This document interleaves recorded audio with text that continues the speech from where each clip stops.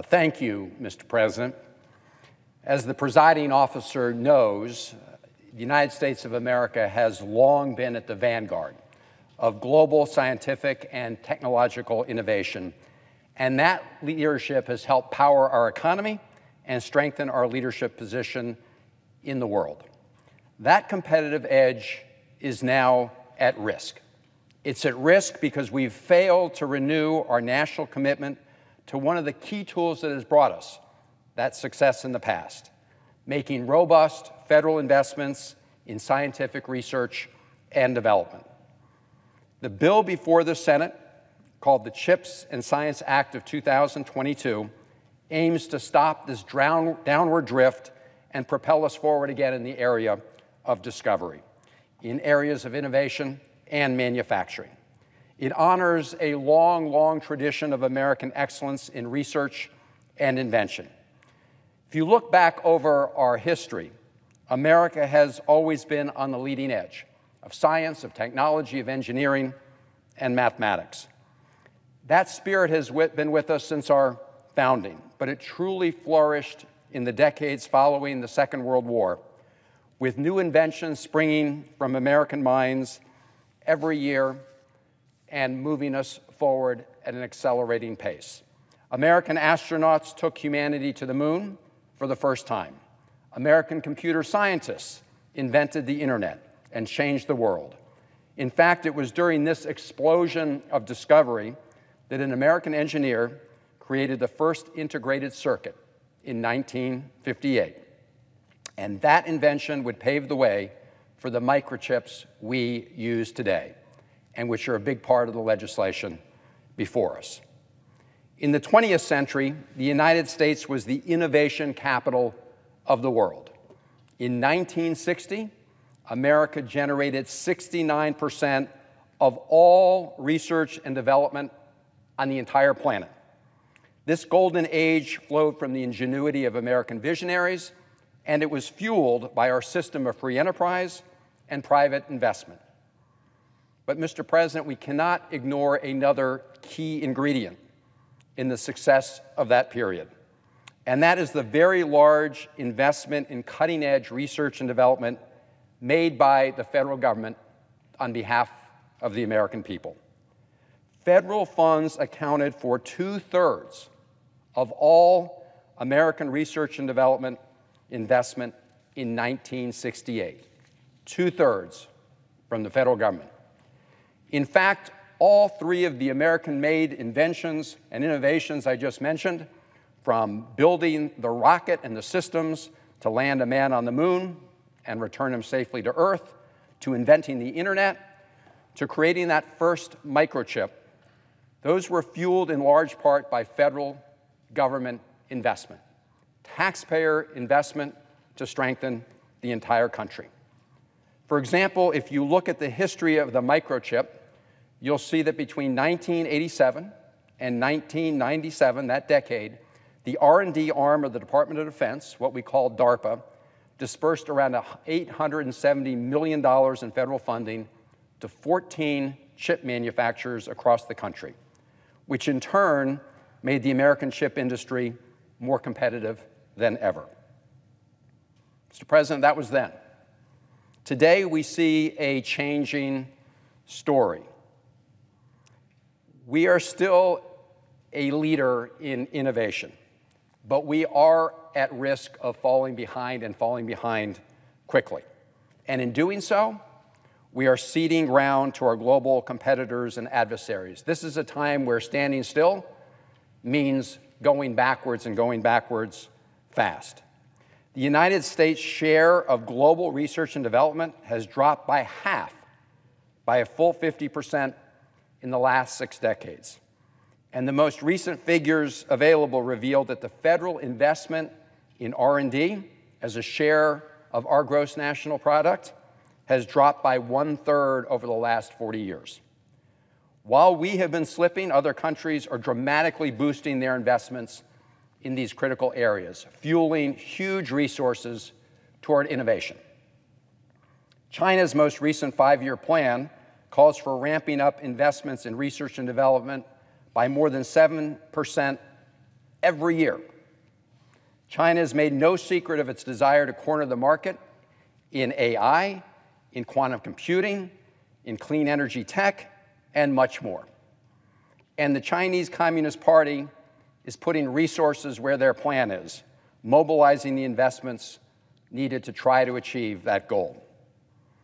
And Mr. President, this is not only an issue of falling behind in the areas of innovation and discovery, because even if Americans are inventing new technologies, the benefit to the American worker of leading in the invention of new technologies is much diminished if the manufacturing of essential products that use those technologies simply goes offshore.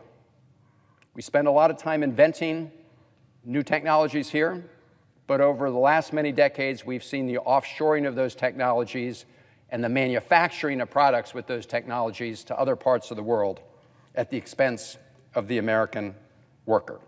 We've seen that dramatic offshoring of jobs for decades, including in many areas that are critical to the success of our entire economy and to the needs of our national security. An American may have invented the microchip, but today we produce only 12% of the world's microchips. And that's at a time when these chips are absolutely essential to almost every aspect of modern life, from running our washing machines to powering our military. At the same time, competitors like China are pairing their rising R&D investments with major funding in manufacturing, putting the money in for invention and putting the money in to make sure those inventions stay and are manufactured in China.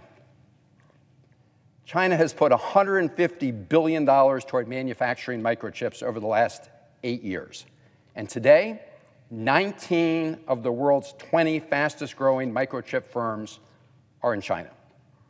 So, Mr. President, you can see how this creates an enormous challenge for America's competitiveness, for our economic strength, and for our national security. The technology we need today for our cars, our homes, our businesses, and our military is in large part produced overseas. We've already fallen way behind in the manufacturing of strategically important technologies, and now we're also at risk of losing our edge in developing the critical technologies of the future. This has got to change. In the face of these challenges, we have to ask ourselves two fundamental questions. One, how can we ensure that we continue to invent the key technologies of the future?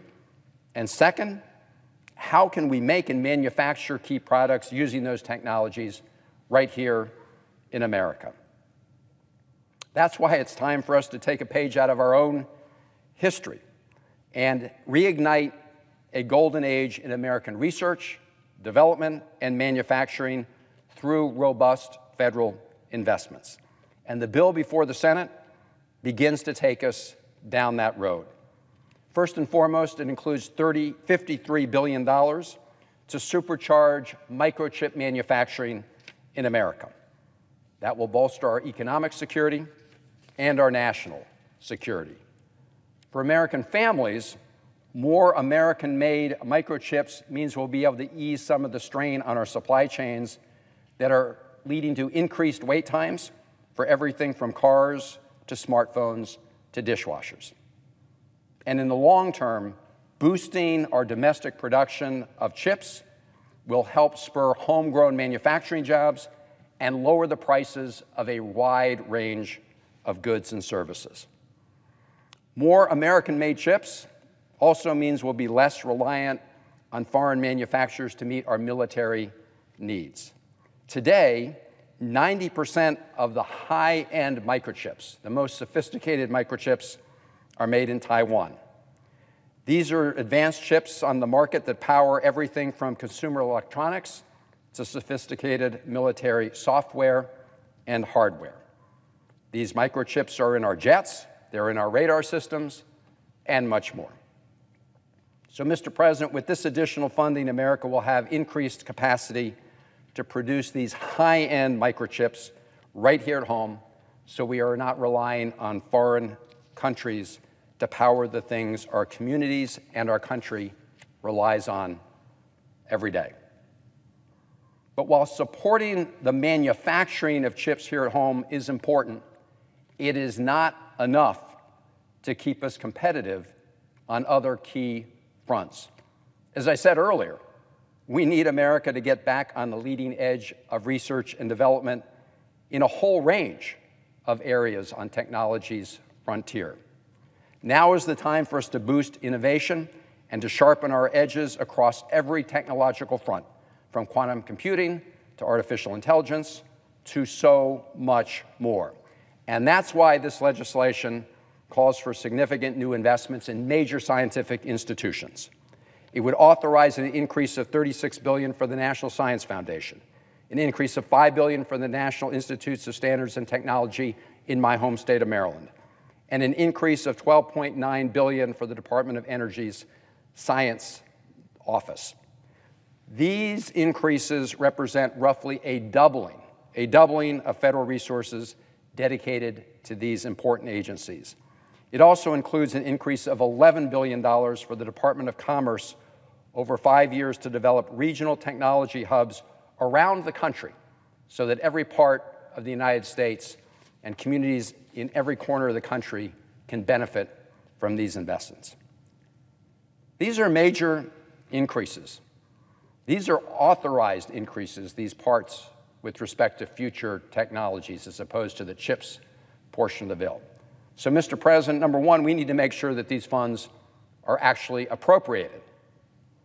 Second, we need to ensure that these funds are deployed in the most strategic and effective way. That's why our bill includes a bipartisan provision that I authored with Senator Blunt of Missouri to ensure that the United States has the tools it needs to monitor and address new frontiers in science, technology, engineering, and mathematics. This portion of the bill includes two elements. First, it directs the National Academies of Sciences to identify the critical emerging technologies before us.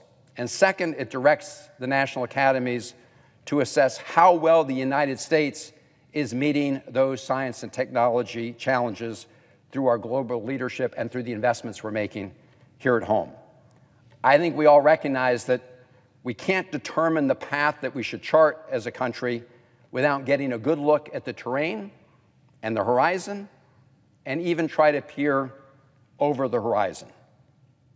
And charting that course is only helpful if we monitor our progress along the way to see if we're meeting our goals.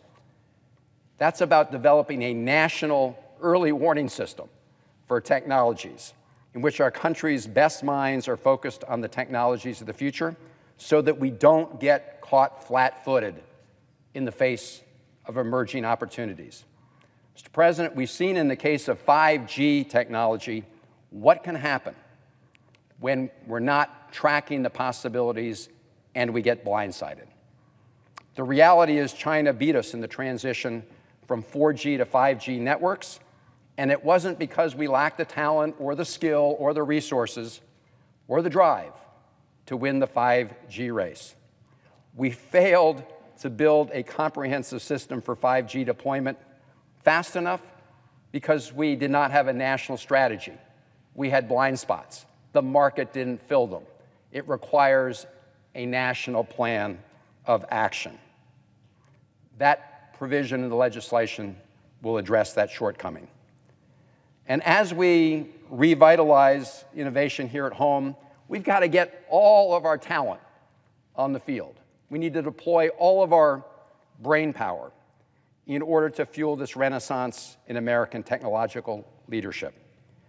This bill will provide major investments in 21st century workforce to create jobs and inspire the next generation of our innovators. And Mr. President, I'm pleased that a bipartisan provision is included in here that was authored by our colleague, Senator Warnock, which will direct additional federal funds toward emerging research institutions of higher education, including our nation's historically black colleges and universities and our minority-serving institutions. On top of that provision, I'm pleased that this bill includes a bipartisan measure that I wrote with Senator Tillis of North Carolina. Our provision would help advance the research classification of HBCUs around the country that already have strong research programs and make them competitive among the highest caliber of research universities for more federal funding, to take them from R2s to R1s. This will open the doors of opportunity for more students, faculty, and staff across the country. In my state of Maryland, we have 2 HBCUs that would directly benefit from this provision: Morgan State University and the University of Maryland Eastern Shore. Mr. President, this is an investment in our future. These are just some of the elements in this bill that will help foster a sustained American leadership in emerging technologies into the future. But even when this bill is passed, and I urge all my colleagues to vote for it, our work is not over. The Senate and the House have spent the last 2 years working on a package to sharpen America's competitive edge on the world stage. The bill before us does not include many of the other important measures that also enjoy bipartisan support and are still part of the conference committee. So we need to get to the remainder of those provisions and get them over the finish line. For example, Mr. President, one of the pieces of that larger bill that's not included in the measure before us would help protect American intellectual property and protect our technology secrets against theft by foreign companies or other countries.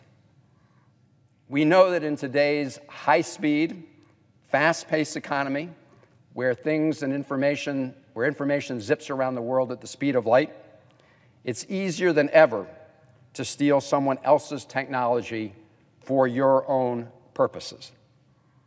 At a summit in London earlier this month, FBI Director Chris Wray warned companies from across Europe that Beijing is developing more advanced strategies to, quote, ransack Western companies, pillaging intellectual property and stealing inventions from Americans and others around the world in the high-tech sector.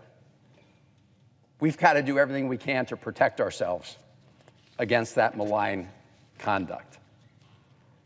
For example, if you're an American company and a foreign company in China steals your intellectual property, the only recourse you currently have at your disposal is to file a lawsuit. File a lawsuit and go to court. It's like taking a pea shooter to a knife fight, especially when you're dealing with a foreign government like the government of China. That's why I introduced a bipartisan bill with Senator Sass to arm the United States government with the authority to impose tough sanctions on companies that systematically plunder U.S. technology secrets and intellectual property. That measure, as I said, is part of the larger package, and we need to get that done by the end of the year. For now, I urge my colleagues on both sides of the aisle to support the bill that is before us this week. It is a key step forward to ensure that America remains the world's leading developer of key technologies and will help bring that important high-tech microchip manufacturing back here to the United States. Madam President, we have the brainpower, we have the institutions, we have a system that can fuel tech entrepreneurs. We need to match those very important assets with a willpower for national success and progress. History tells us that a key ingredient in America's innovation success story has been federal investment in R&D. Much of the R&D that companies will not invest in because it's sometimes too risky. It is an investment that we make on behalf of the American people to ensure our national success and our global leadership. We are today witnessing the efforts of our competitors, and in many cases our adversaries, to overtake us in these key areas. And we should not, and we must not, surrender our leadership in those places that shape our economy and shape our world. Madam President, we must harness the full power of American innovation, as we've done in the past, to meet the challenges of our time. And this bill is an important part of that effort, and I urge my colleagues to support it. Madam President, I yield the floor.